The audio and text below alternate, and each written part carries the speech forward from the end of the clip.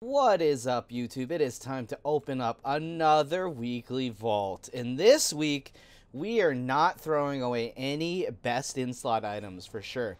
I did 15 on my paladin. We got a 304 ring with a socket, with high verse, low mastery. The first time you deal damage to an enemy, they deal 10% less damage to me for 4 seconds. That looks like a keep. It's got a socket too.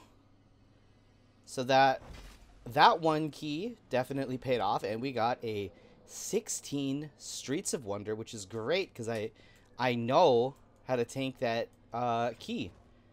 The one thing holding my paladin back from KSM and more items is I need to learn the routes. And I've been lazy. Because, well, I haven't been lazy. I've just been working. I haven't been able to play World of Warcraft the way I want. And now for our Warlock. Our Warlock, we ran 4 keys, so we get 2 chests. Let's go. Let's get something great. Something fantastic.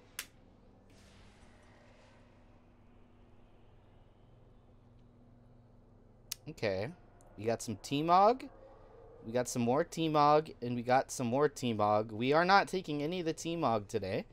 We got 304 wrist wraps, which reduce the remaining cooldown of my 3 most recently cast spells by 5 seconds. Okay, so we want to get the loops, right? We want to get the Mechagon rings. So we're going to have to recraft our legendary onto a wrist. So I don't think we're taking that. Then we get a 304 helm, which we can catalyze into tier with a socket. And our helm right now is 278 without a socket. Well, we know what we're doing. We're moving on up, baby. And hopefully we get a good key. And I'm glad I was able to run as many keys as I did on my... Oh, Warlock. And we have an 18 return to lower Karazhan. That sounds like a dead key to me, boys. I don't know. Where's this helm?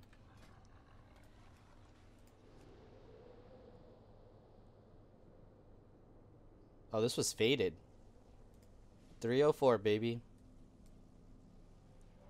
Which will put us up to 288. We're climbing up there. We're almost there to 290. Anyways, thanks for watching the video. I'll see you guys for another vault video next week.